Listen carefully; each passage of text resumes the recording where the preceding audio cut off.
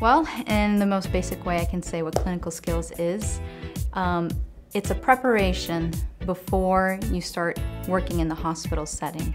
During the first 2 years, we are mainly focusing on studying the science, the medical science, before we start working in the hospital. We don't have any experience, clinical experience, these first 2 years. So the way the school is able to prepare us before going into the hospital is giving us these training periods throughout the 2 years where we are able to work with patients, and these are standardized patients, which basically means that they're actors pretending to be patients. And they give us an opportunity to go through the motions of what we're supposed to ask in a clinical setting, and then how to do a physical exam, and then finally how to write up our notes and present. A standardized patient is a patient who has been trained to be not only a patient but a coach for the students. These standardized patients most of them have been in the program for a long time, and they understand the exam that we're supposed to be doing that day, and they also know exactly where we're supposed to touch them, how we're supposed to ask them questions. So when we're actually performing the exam, at the end we have a chance to speak with them, and they'll say, you know, the way that you asked this question maybe made me feel a little uncomfortable, or, you know, you forgot to listen under my shirt when you were listening for my lung sounds. So they really provide direct feedback as to how it feels to be your patient. I think that the encounters are designed to be extremely realistic. However, I think that they can be as unrealistic as a student makes them.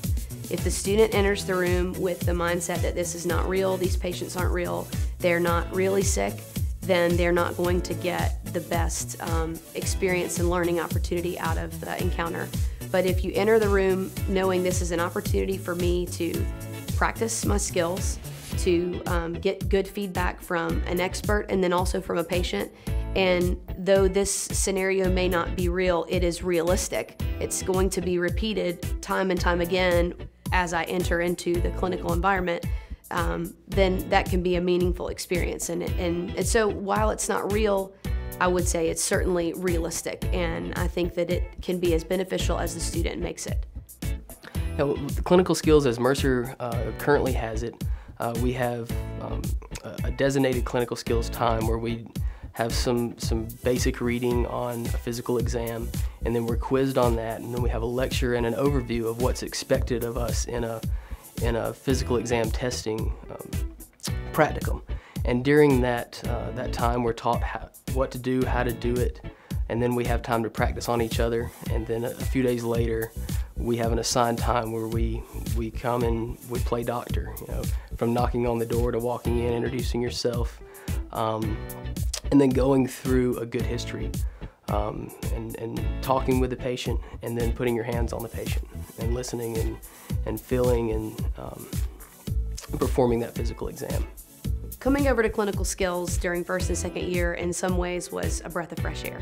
It's a change of pace from the monotony of reading physiology and pathology and pharmacology and biochemistry. And it's an opportunity early on in the medical students' experience to see the knowledge that we're gaining during those didactic years applied to a real-world scenario.